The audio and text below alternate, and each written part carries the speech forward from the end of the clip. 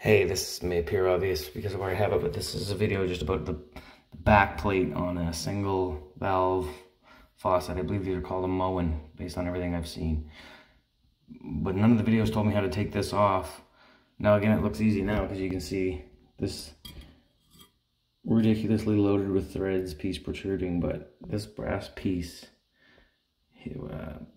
obviously was flush with here for the longest time, and I couldn't tell if I needed some kind of special tool for the plastic innards or what.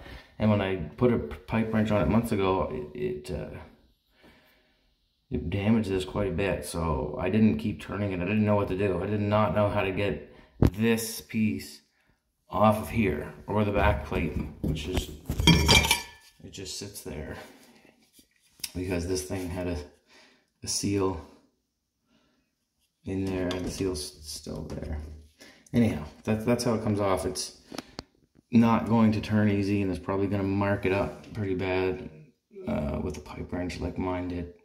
I don't care because I'm changing it out, but anyway, I just thought I'd do a quick video on how you may have to take it out, because all the videos will tell you there's a couple screws holding it in. Well, there's no screws holding this in. It was just one giant pain.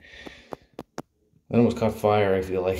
It was some warm by the time I backed it off just with a pipe wrench, but this is probably 20 plus years old, so you know, it took some turning.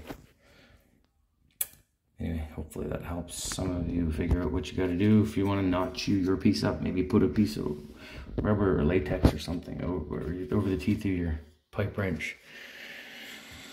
Beyond this point, though, I don't know what to tell you because I'm screwed.